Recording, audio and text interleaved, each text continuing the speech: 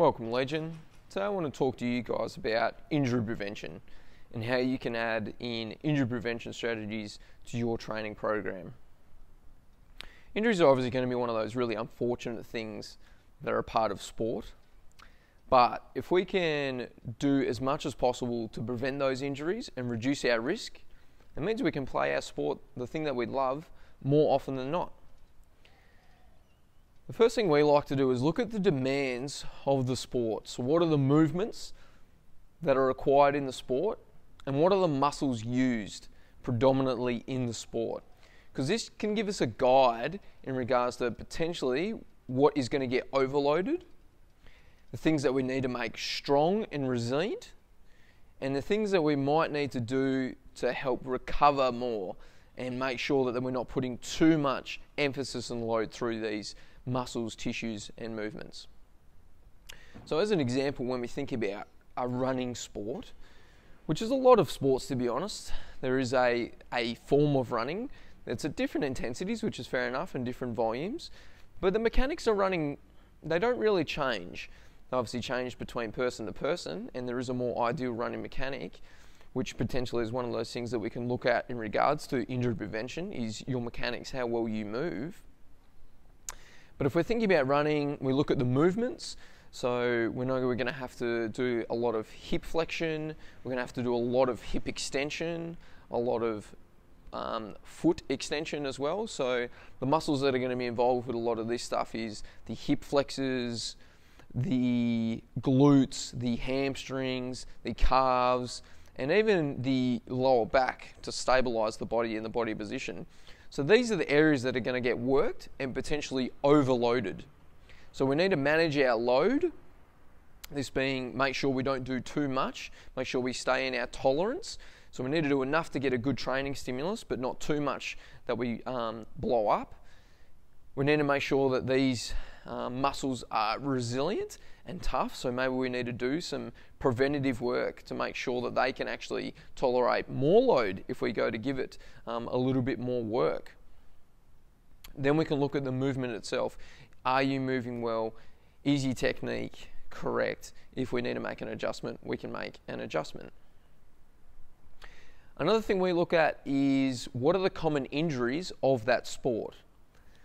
Now, obviously we can have a multitude of injuries depending on the sport, and it can change, and we can get unlucky and we can get the odd weird one here and there, and that's fair enough. But most sports have a common theme in regards to the areas that get injured. So for example, in soccer, hamstrings is actually the highest rate of injury. Next, I think, is groins, and a lot of this can be due to because you do a lot of running and sprinting and accelerating, and kicking is used via the adductors quite a fair bit, the groin muscles, and there's a lot of change of direction which also uses the groin muscles. So these areas are likely getting injured because they're getting used lots. Now, if you're not training to tolerate the loads that you're going to have to go through for a game, and you're not doing some strengthening work to make those tissues more resilient, your chances of getting injured are going to be a lot higher. It's also important to realise the balance between life, work, and sport. So stress has a really big impact on injury prevention. If you're in a really, really stressful state, it's actually not the best thing to go and train really hard. I'm not against you going to training and going through, but just pull back a little bit. Just monitor how you're doing. In my experience, I've just found almost the number one predictor of an injury, which is we still haven't quite worked out yet as a field. But for me, as an anecdotal piece of evidence, is stress. If someone's been really stressed or something really important is going on in their life, they're almost certain to get some form of injury within the next week or so. Now, it doesn't mean that you should do nothing. It just means you should modify and just pay attention. It's okay to potentially maybe not miss the session, but just reduce the amount of load and intensity within the session. And this can actually go a long way to injury prevention. We also believe that it's important to define your weaknesses. So what are your weaker areas? So we talked about, looking at your movements and the muscles used. Now test those areas, test those movements. Are you strong in a running movement? Are you good at running? And if you're not, maybe do we need to work on it?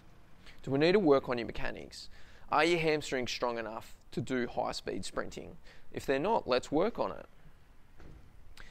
Next is to develop a holistic plan. So work out your life schedule, work out when you're going to play sport, add in your strength and conditioning program, so working on specific areas that your sport requires, and adding your recovery. Put it as one big plan, and this is the best way to reduce your chances of getting injured.